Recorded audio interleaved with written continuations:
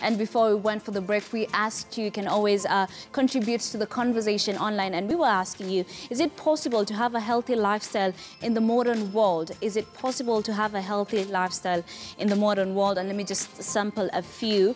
Coril Lenny says it is because mostly youths have opted for morning exercise. So take Bomet County. Of course, you can always involve a Dr. Fitness, KE, who is my guest, Dr. Esther Dindi, of course, in the conversation. That is her handle, Dr. Fitness, KE. And the doctor is full, doctor, the way it's spelled, not the DR, the short form. Or tweet me directly at Ashley Mazuri or at KTN News. The hashtag to use is Weekend Express. You can always call in and we'll be sampling some of your questions, some of your contributions. Of course, she's here to answer them for you.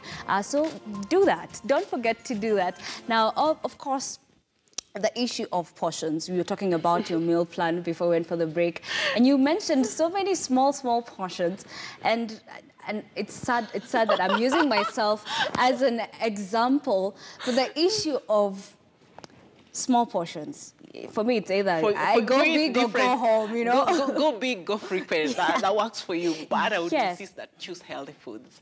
But for most of the other people, they may not have it your way. Okay, so let's talk about the different body types. For us petite people, it's different because we have a high metabolism rate. Yes. But what about the others? Yeah, so the petite people, you actually fall in the category of what we call the ectomorphs. So just calorie burners, you're the people wasting food. Oh just kidding. Yeah. And then you just burn it off. Yes. But it's important to ensure that you're getting your other nutrients. So as much as you need to consume more carbohydrates, you need to get your other nutrients in. But for the other people, so we have the other group, the mesomorphs, the people kind of in between. They can gain some muscle mass. They never get too bulky unless they really have to overconsume and train really heavy. And then the endomorphs. The endomorphs are the people that tend to gain weight very easily. And it's hard to shed the body fat. And it's also hard to... Yeah, and they can still bulk in terms of muscle. If they really train hard, they can still get a lot of muscle. So they tend to be on the bigger side, like the sumo wrestlers kind of people. So I would start with the endomorphs. That's the people who tend to be really huge. And these ones need to be very wary of the carbohydrates. I do not advocate for omitting any particular food group, but I would say for the endomorphs, the people who have to go very easy on the carbohydrates. And so their portions, that's the one that typically, like for a lady, should be like your cupped handful. It's really a small portion. Yeah, and then consume more of the fat foods.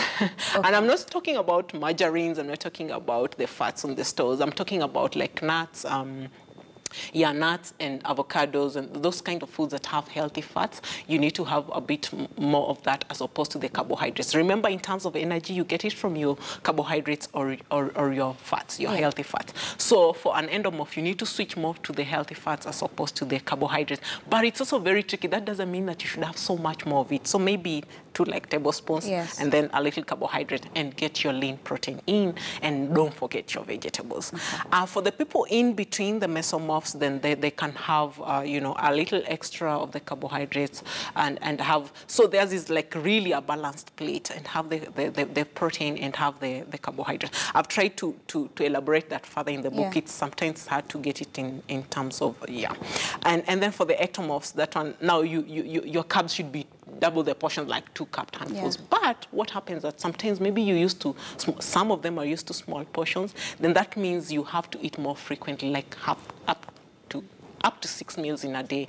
That would actually do, and you're talking more of the carbs and still some protein. Why is protein important? Actually, back to the endomorphs, protein is very important because endomorphs also tend to have higher appetite. You know, you're gaining a lot of weight, you feel like you're eating little and you're gaining much more. So you have to be careful with your carbohydrates. You have to stay away from sugar drinks, but you must get your protein in. And so I would say in your plate, start with your veggies and protein before you even touch the carbs. If something has to remain in your plate, let it be your carbs.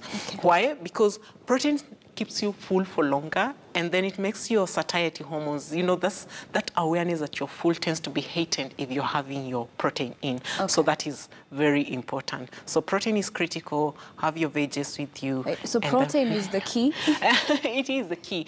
And by protein, it could be plant or animal-based, but remember, plant protein has lots of carbohydrates. Okay. That's something I love to highlight. So if your source of protein is plant-based, then like for an endomorph, then you need to you can omit the rice or the chapati or the ugali. So because plant-based protein has carbohydrates, but healthy carbohydrates, and will still keep you full for longer because it has what we call soluble fiber as well. So from now on, henceforth, my friends should stop calling me a hog. It's They should not. I need to talk to them. Friends? They should stop. Do you need enemies? You've said 6 meals, so 6 it is. But I will tell your friends to watch out for you on my behalf. If you're eating junk, they should report to me and I will deal with you. Anyway, on a light note. Yes. And then, of course, training. Training, I think for someone who has been struggling to gain weight, the ectomorphs now, the petite, go for the weights. As in, if you go to the gym, please look for those weights. I know you feel frail, you think your bones are going to break, or no, they're not going to break. Actually, I've always thought that we petite people, I don't want to call us thin, but no, thin is not good. Petite is the right, yeah. So we petite people actually have strong bones. That's always what I've thought about. No. Your bones tend to be on the weaker side. Actually, petite people are at risk of osteoporosis, and that's the very reason I would insist that a petite person needs to weight train. Okay. So please go to the gym, stay away from the aerobics and Zoom. You can do that for warm-up, like 10, 15 minutes. Otherwise, you're already accelerating your metabolism that's already struggling, as in to slow down. So, but go to the weight section. Build some muscle. It's good for you, and you'll strengthen your bones at the same time. So that's good. And in high school, I remember very well, I had classmates who were very petite. Come the babies, and things changed. Oh, that's right. Yeah, so it happens. Things can actually switch. I say genetics might, you know, might put you at a certain position, predispose you to a certain, but you have the hand to play it. Okay. As in, you can still change. The petite people have been able to build lots of muscle. The endomorphs, the people who have been able to become very lean and look like mesomorphs. So it's not fixed. You can actually transform your body. So don't shy away from weights. They are good for you. And when the baby comes, actually what happens, petite people, when they end up becoming big and people are celebrating you, yeah, you finally gained weight, it's not good weight. Unless you've been training in the gym, you build some muscle, it's not good weight. You've actually piled on a lot of fat. So you can be looking lean, you know, small, but you have a lot of body fat percentage, which is actually not good for health. You can, I've seen people whose body mass index is within normal, but they have type 2 diabetes. And you know, they're small, but they have a big pot. Yeah. Why? Which insulin. Is the next thing we need to talk about. And it applies to both men and women, you know. Yes. The issue of a tummy, quote-unquote, kitambi, you know. It gives people stress. I know. Let's talk about it. Well, how do you lose that? It's tough, and I understand. You know why I understand that? Yeah. I've come from them. As I told you, I was at my biggest back in college. How many kgs, per year? Kgs might not put things in perspective. Maybe you should see my before pictures. I was actually chubby. I had cellulite on my arms, and I was just there. And for some reason, when you're like that, even your dressing sense is different. But I still believe I was fashionable even then. Anyway, but the thing is, especially after that time, I was just, I just had that capote, and it didn't hang much until after the babies. And I remember actually this one time, looking at myself in the mirror. I think my baby was about 3 months, and I'd actually been working out consistently for like a month. I was careful, I was eating, I was breastfeeding on demand. My baby was gaining a lot of weight from me, and I was still, you know, I looked at the mirror and the belly still hung there. You know, I could not even see my scar, you know, because, and I wondered whether it was worthwhile. And that's the point at which most people give up. You know, you feel like, well, I've been doing a lot and it's not having effect, and you give up. Let me tell you, flat belly doesn't come easy. It's true. You can end up getting some toned arms, and the belly is still, you know. Some of us, the belly is just there, you know. The flat, I had to brag. But no, yes. Fantastic. So the thing is, one, like after the babies, the tummy is stretched, the muscles are loose, you've gained quite a bit of fat that was there to protect the pregnancy and all that.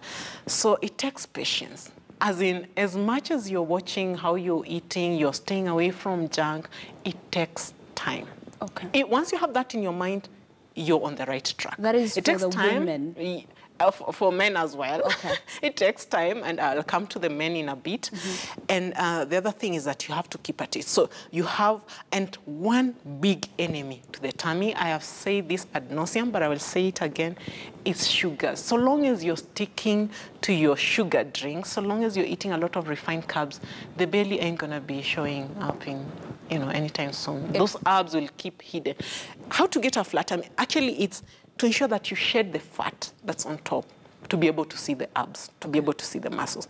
Not everyone wants to see their six-pack. Oh, man, it takes some effort to make those ones. But I have done that.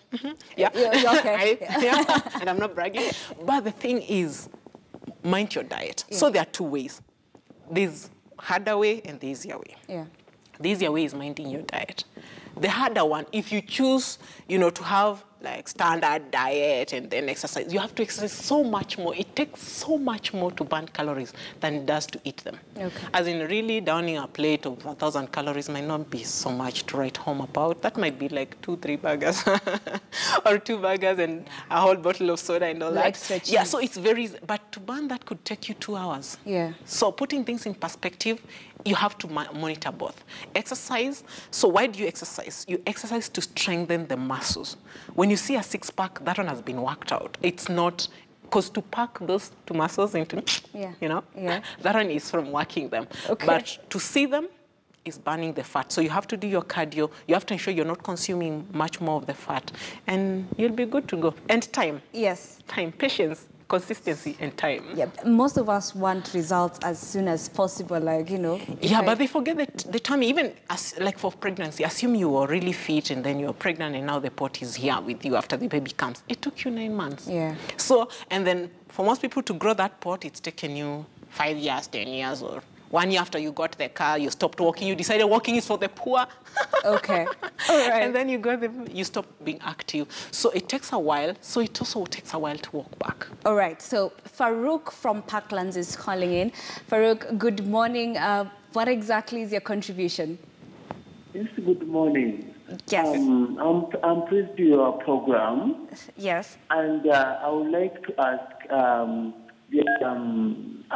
somehow I have diabetic people in my family, and I would like to ask, what are the main 2 symptoms which could show that someone has diabetes? Okay. All right. Yeah. Okay, thank you very much. That is Farouk from Parklands. So the symptoms of diabetes. Okay. The earliest symptoms of diabetes would be increased thirst. Okay. And please, if you're watching this, don't be alarmed. If you have symptoms that are of concern, go to a hospital. There's a simple test that can be done to ascertain that, whether you have a problem. But increased thirst, increased tendency, urination, like you're dashing to the washrooms every so often. Yes. And then you could be hogging a lot, like eating a lot. So your appetite has increased and you're becoming very thirsty and you're peeing a lot. Yeah, so those are the classic symptoms of diabetes. But for some people, they might miss those symptoms and come to us when they're having visual issues, like you're not able to see well, you notice that you're having tingling sensation in your feet, or you've gotten this wound, you just discovered it, you didn't know you had it, and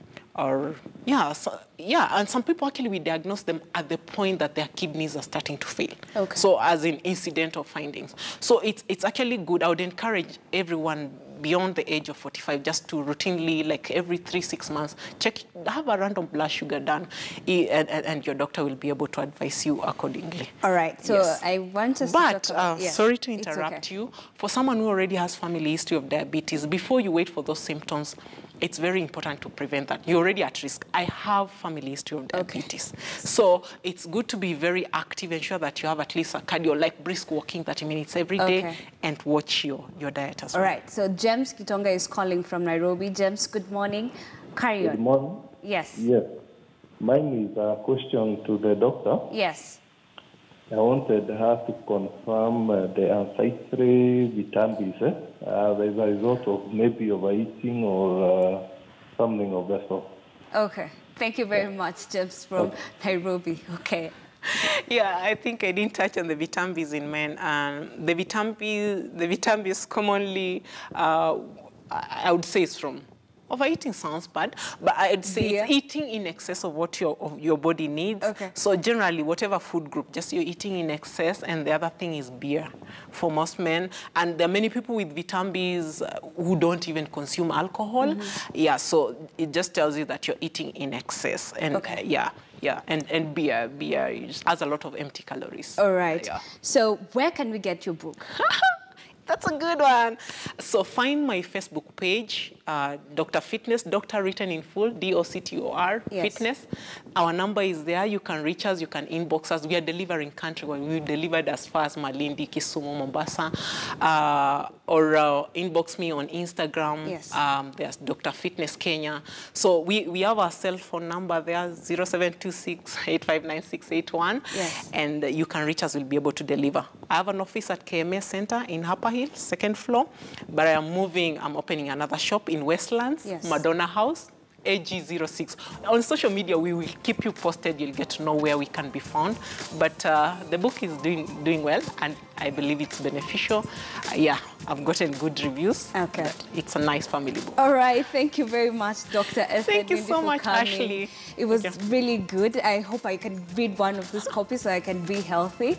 I should sign it to you. You should, please, an autography. Yes. All right. Thank you very much for staying with us for the past 2 hours. Always a pleasure having you here on Weekend Express. Have a blessed week ahead. I'm Ashley Mazuri.